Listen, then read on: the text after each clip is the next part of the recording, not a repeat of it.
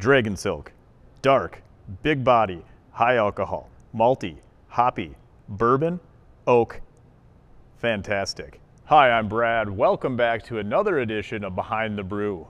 This is a recipe we've had around for a little while. Turns out this is one of our best sellers, and this one does boast the largest grain bill we have in any all grain kit. So we are looking at the Dragon Silk Imperial Stout that is aged on bourbon and oak.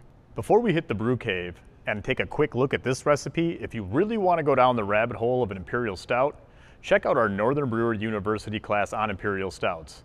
We cover everything. We talk to multiple brewers, tips, tricks, everything to make sure you get the best beer possible. So when you find that big bag of grain arrive on your doorstep, what you're gonna find is 16.5 pounds of American two-row, which is already a lot for a 5-gallon batch. On top of that, you're gonna get a half pound each of Caramel 120 and Caramel 60. That's gonna give you the whole range of caramel flavors from slightly sweet all the way down to raisin and fig and everything in between. You're also gonna get equal proportions of chocolate malt and American black malt, which is gonna give you the chocolate flavor, it's gonna give you the roast, and also it's gonna give you that deep, dark, pitch black color. And if that weren't enough, we also stuffed 2 pounds of Munich malt in there. That's gonna give you a little bit more toastiness, a little bit of bread crust type flavors to it, really round out that flavor profile, make it much more rich and complex. And 1 pound of flake barley is also gonna get you a nice silky smooth mouthfeel, easy to sip on, delicious, great on the palate. For hops, we've got Nugget. That's gonna give you the bitterness for this kit. We're shooting for about 30 to 35 IBU. That's gonna go in right at the beginning of the boil. And an addition of glacier hops at 15 minutes remaining is gonna give you a little bit more IBU, but what it really does is give a little hop flavor to the beer, which is gonna be spicy, slightly floral, a little bit earthy, and kind of herbal. Since this is such a big beer, its original gravity does come in at 1096. Even though this does come with 2 packs of yeast, we do recommend making a starter for best results. As well as that, make sure you oxygenate this wort really well to give the yeast absolutely everything they need to make a delicious beer. And then when we get all these things together, we're gonna pitch American yeast at it, the Chico strain. So that is the Omega OYL 106 West Coast Ale 1, the Imperial A07 flagship Y Yeast 1056 American Ale, or the old standby US05 by Fermentus.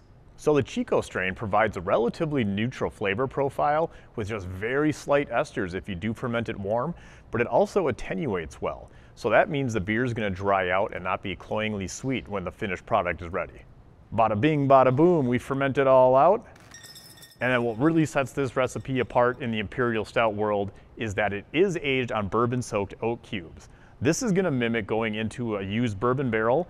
You'll see a lot of breweries offer a bourbon barrel aged Imperial Stout, and this is our version. Instead of a whole barrel, we get around that by using some oak cubes that we soak in bourbon, add it directly to the beer before packaging. And the magical combination of all these ingredients gets you this.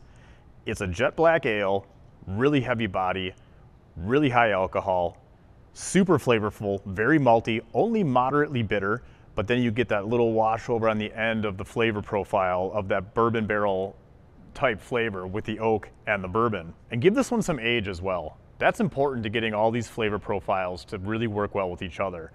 A few weeks in the carboy will do wonders to get the oak and the bourbon flavors in, but letting it sit around either in bottles or in the keg for an extended period of time will reward you with a really cohesive beer that's really well melded together. All the flavors play perfectly with each other. So Dragon Silk Imperial Stout, you can find this in both all grain and extract versions on northernbrewer.com.